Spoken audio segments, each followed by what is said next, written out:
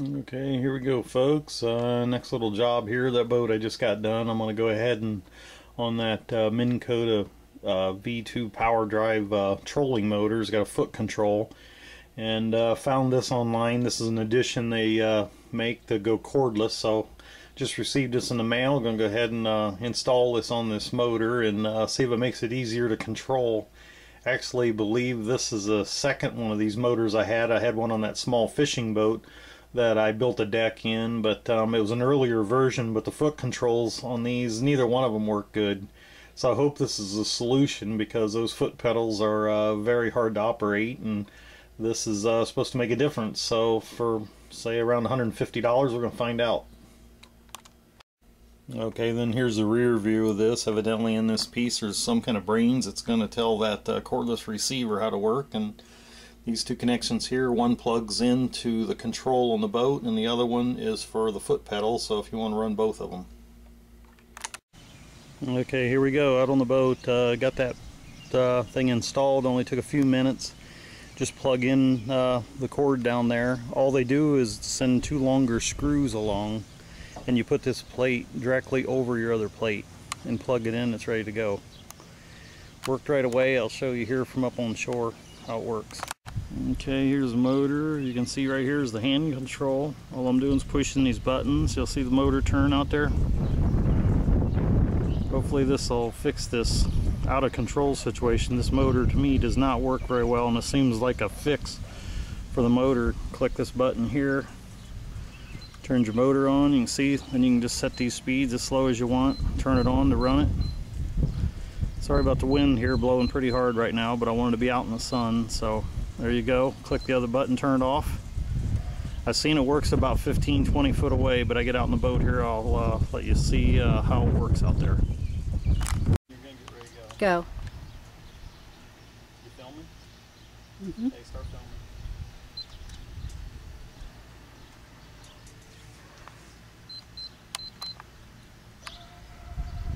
Here we go with the remote controlling motor. You can see it being used here.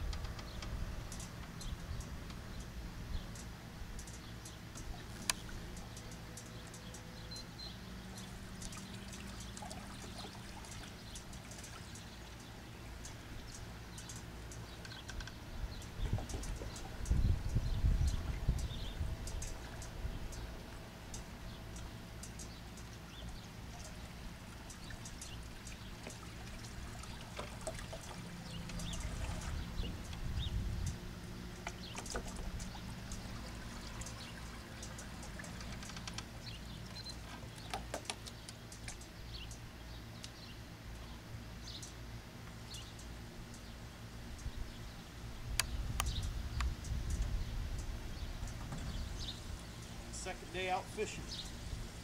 Don't know if the trolling motor helped.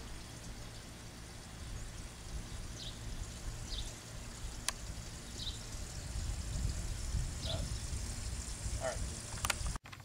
Okay, here we go. Gonna add additional part here to that wireless remote. I'm gonna show you what I did here on my seat. Realize this isn't for everybody and it is cordless, but I mounted this thing here on the side of my seat. Put a cup holder in there. When I sit here, no matter where I turn this, my control goes with me.